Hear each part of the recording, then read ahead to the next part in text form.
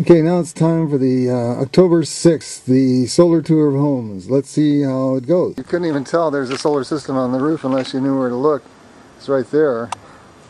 But what they can tell is that it uses electricity, it generates electricity more than Mr. Zamuda can use. Here is Bob Zamuda. Can I ask you why you decided to put in a solar electric system? Well, I have an electric car and I also have a swimming pool which has a pump, an electric pump. And those use a fair amount of electricity, and I didn't want to have to pay for that electricity every month. Plus, I just really like the idea of generating electricity from the sun. It's free and it's just literally raining down on you.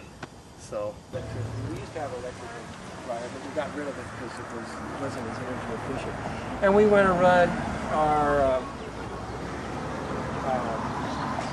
water heater. We want to turn that into electric, and I want to get an electric scooter or electric car eventually. I want to be able to plug into my house.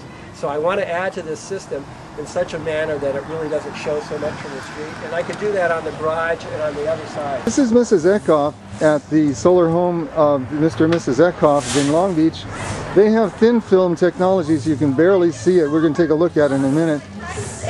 Can you tell me why you chose to use solar power on your house?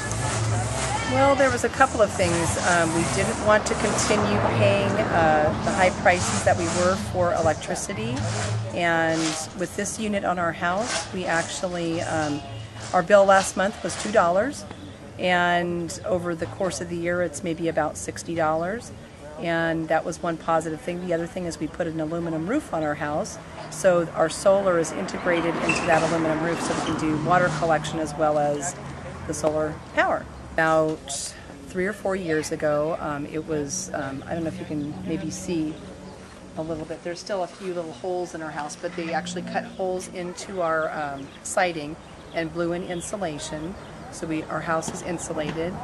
And then we also have all of the plants in our garden are native plants, with the exception of the grass. And so that's why we did it. I'm really happy with the aluminum, and I'm really happy with the coating on it. It's like a very tough coating, it'll last forever. So I'm really happy with the whole thing.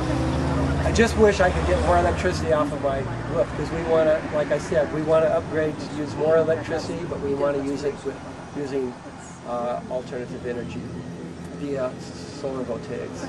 So we're thinking about putting another system, probably a crystalline system on the roof of the garage. So here's the solar thin film installation on this home. Now the only difficulty with thin film is that it operates at a little lower voltage, and it doesn't have an airspace below it to carry off the heat.